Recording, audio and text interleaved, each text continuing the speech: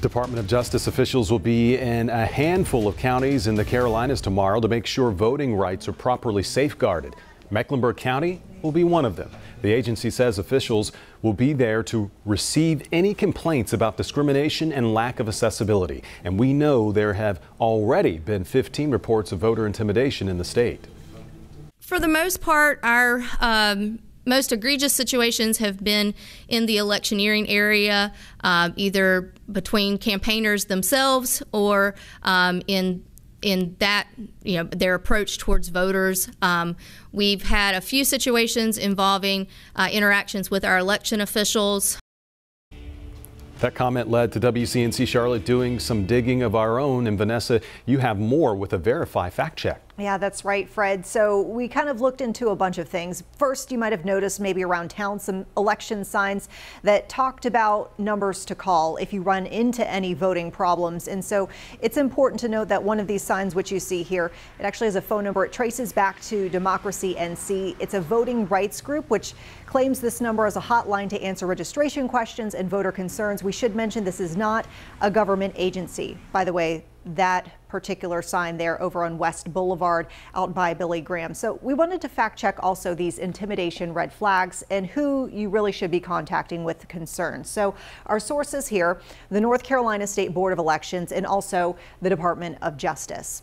First, it is important to know what is allowed at a polling site. And so we should tell you, at least on the outside, so outside a polling site, anyone can observe, but as long as they are outside a buffer zone, and that's usually going to be around 50 feet from the entrance of the polling site, and it should be pretty clearly marked.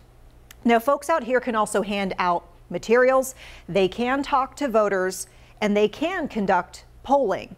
Now, they cannot stop anyone from entering the site, and they also cannot enter if they are not there to vote.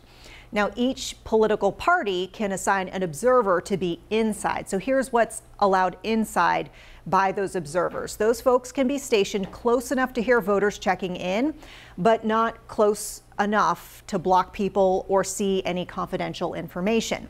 They can take notes, but they are not allowed to take pictures, video, or record audio without permission. And then as far as what they can't do inside, they cannot wear or hand out campaign material.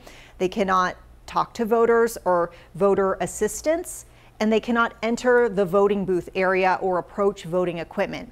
So if you think that you are a target of voter intimidation, or if you just have any general concerns about what you're seeing at a polling place, there are a few things you can do. The first would be to notify an elections official at your site if you're there in person. The DOJ says anything involving violence, threats of violence, or intimidation at a polling place is worthy of a 911 call.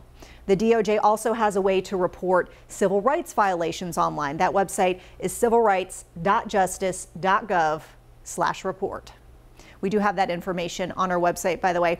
And if you do need to head to the polls tomorrow, hopefully we won't be seeing lines as long as in years past. And that's because many folks have already cast their ballots. We're seeing in North Carolina, 29% of registered voters already speaking, whether it be through absentee or early voting. And that figure, 16.5% of those registered voters in South Carolina. Very important information.